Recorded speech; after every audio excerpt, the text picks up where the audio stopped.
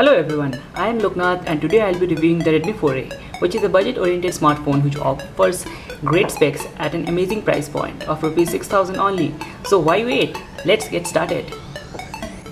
This is the box of the Redmi 4A. As you can see, the simplistic design of Xiaomi. On the back side, you can see Made in India logo and some specifications of the phone which I will show you, which is the Snapdragon Qualcomm 425 quad-core processor, 5-inch of display, 13 megapixel rear camera, front 5 megapixels, and 3120 mAh battery.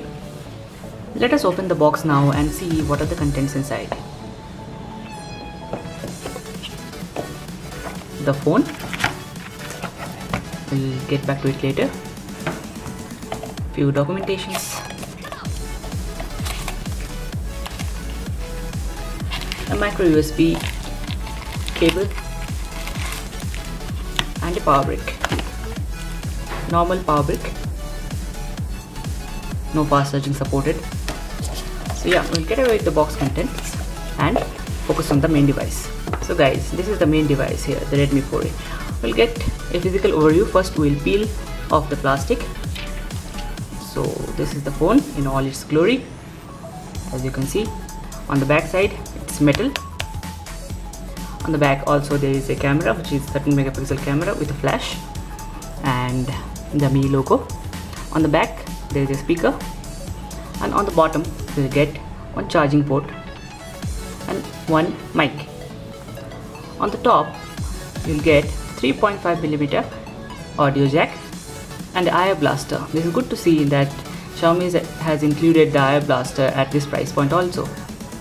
On the right hand side you will get one power on off button and the volume rockers. The device feels really lightweight and good to hold in hand. It has good nice curvatures around it and the back is metal, so it should protect your phone. At this price point I feel the build is quite nice and good for this phone. Let us go through a software overview now. This device is running on Android Marshmallow. I will show you. So about phone, we'll go to about phone and you can see here the model number, the Android version, the security patch, the MIUI level and versions, the CPU, RAM and everything. You can see here, so the RAM is 2 GB and the internal is 16 GB, out of which I have installed some apps, and initially in the first boot around 10 GB was available. And so yeah, that's about the settings. And if I give you an overview of how it feels quite fluid and there is no such issues like lags or something. The apps load a bit slow, but it's not that you can feel it on a day-to-day usage. What I will do, I'll clear the RAM and show you how much is available. So when you clear, around 911 MB of RAM is still available. Let's talk about camera. So guys, this phone is having a 13 megapixel camera and 5 megapixel front camera, but don't expect miracles from this camera because this is a budget phone, as you know.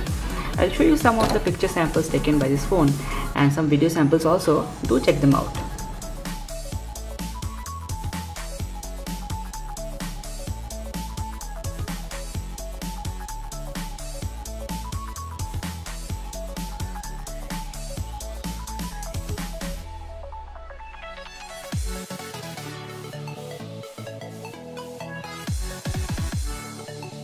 This is a video recording from the back camera of the Redmi 4A.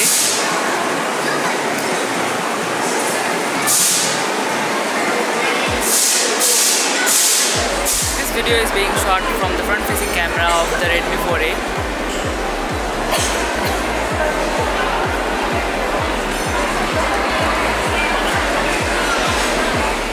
This video is being shot from the Redmi 4A at night.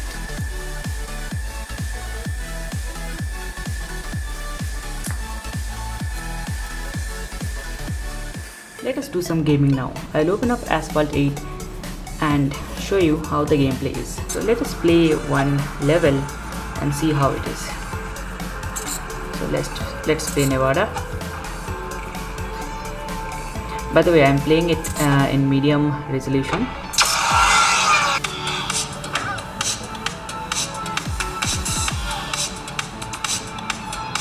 few frame rates as I can see even now.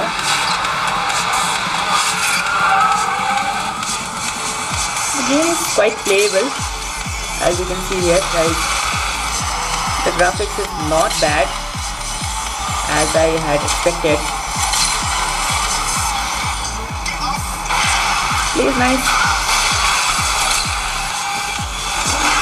Even at the medium graphics, the game is playing good. It's playable. There are minor frame drops as I can see here and there, but this game is playable. Let's do some drift.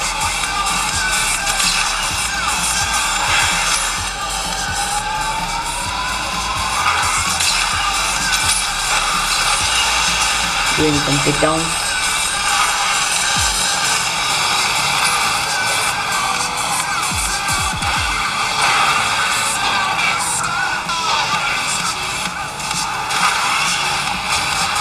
Yeah guys, as you can see, the game is playing good here, and what more do you expect from a phone which costs around 6,000 rupees? So I think it's playable. I think it will play even the basic games quite nicely. Let me feel the temperature now. I have been playing this game for quite a long time, 5 to 10 minutes. Not very hot. The temperatures are in control. The phone feels quite nice, and the temperatures are not that hot as I can feel from here after gaming of 5 to 10 minutes. Let's fire up Antutu and see the benchmarking score.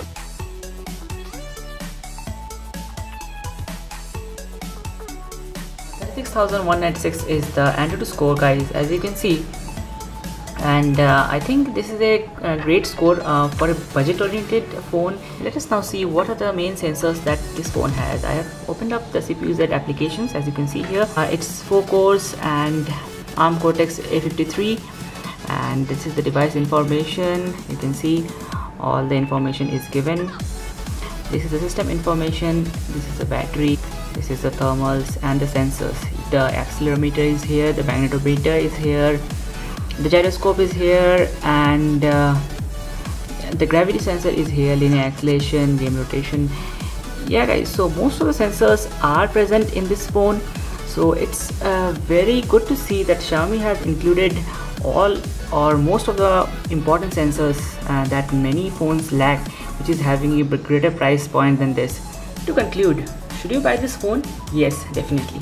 This phone is a great value for money and does all the basic day-to-day tasks of a good smartphone. I mean, at a price of 6,000, what more do you expect?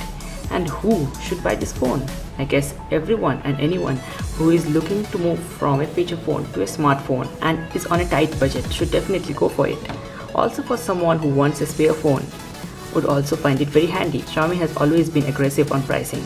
Also with this device, they continue to amaze us. That's all guys for this video. If you liked it, please do give it a thumbs up, and if you are not already subscribed to my channel, do subscribe and hit that red subscribe button, and don't forget to share the video with your friends. Have a nice day.